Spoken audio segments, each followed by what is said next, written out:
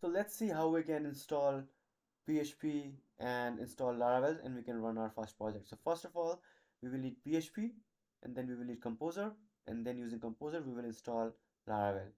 So let's see how we can do that.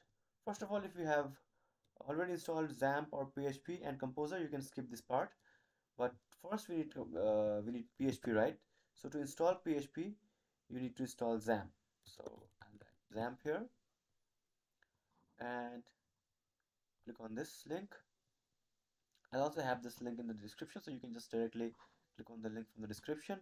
Now let's download for PHP 8, right? Now I'm downloading for Windows, you can download for Linux or Mac. So I'll download the 64-bit version. Now the download should start automatically, and if the download did not start, you can click here and the download will start. So let me just click here, and the download is started, as you can see. Now as you can see, XAMPP is downloaded. Now click on open file or go to your downloads folder and double click to open it, and installation should start. As you can see, the storage is now opening. Okay, so you can see this message that says if you have an antivirus running and this stuff, but it does not matter. You can just click on yes, click on OK, click next again, and this is where your XAMPP will be installed. Click next again. I already had an old version installed, so I'm getting this message, but in your case you will not see this message. Click next. Okay, so it is saying XAMPP is not empty. Again, I'm having to do this extra step because I already had it installed.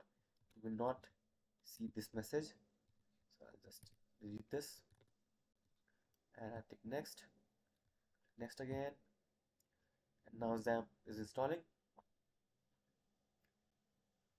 So while this is installing, this will install PHP and some other stuff, but we only need PHP for now. We will go ahead and install Composer. Now Composer is a package dependency manager for PHP, and this is what we'll be using to install Laravel and create a Laravel project. So you can go to getcomposer.org. Again, I'll have the link in the descriptions, and click on download. As you can see, it says the installer, which requires that you already have PHP installed, is what it says here, but we already have PHP installed, so there is not a problem. Now you can click on this to download Composer. So Composer is now downloading. Okay, it is downloaded. Let's see what's up with the progress here. Okay, let's wait a while because we need PHP to be installed before we can install Composer using this. So let's wait until PHP is installed. Now as you can see, setup has it is saying setup is installed, finishing XAMPP. Now you can uncheck this because we don't need to open XAMPP right now. Click on finish, and now let's install Composer. Double click on your setup file and it will open. Now you can install for all users, so any user on your computer will be able to access it, or you can just install only for the current user. I'll click install for all users, click next, and this is the PHP that will be used for our Composer that we just installed. That is fine. Click next again. No need to enter anything here, just click next again, and our Composer is installed.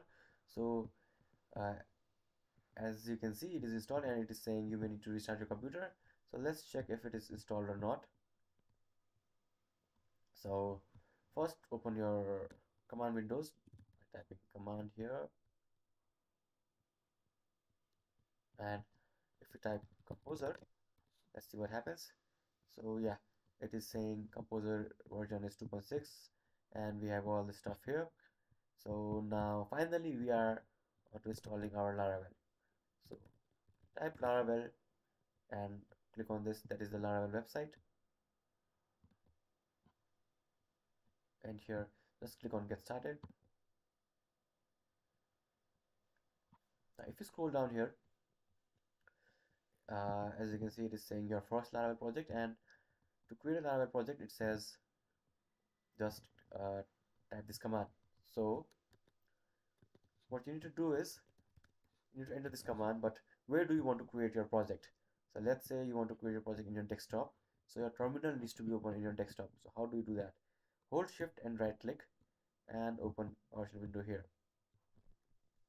Alright, now here is where you copy that command or paste that command and hit enter. And this is the name example-app. You can name it anything. You can call it my app or my Laravel app or whatever you want.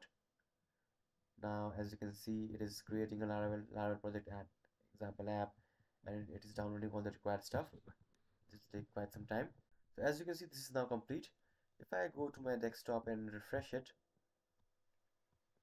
as you can see, the example app project is created, and inside you will see the default folders for the Laravel app or Laravel website or project. Now cd example app is just us going inside that folder, that is change directory. And what is the name of our project? It is example-app. So we will go cd example, hit tab, autocomplete, hit enter. Now as you can see, we are inside this folder. Now we need to just type php artisan serve, and this will run our project. Hit enter, and as you can see, it is saying server running at this, and this is the bare bones Laravel project, and you can change it according to your need. So I'll control click, and this is open now. So as you can see, our Laravel project is running. Now you can modify and create your own stuff here. This is the Laravel directory structures, routes, database configs, and all that. You can delete this page and create your own page. If you have any questions, let me know in the comments below.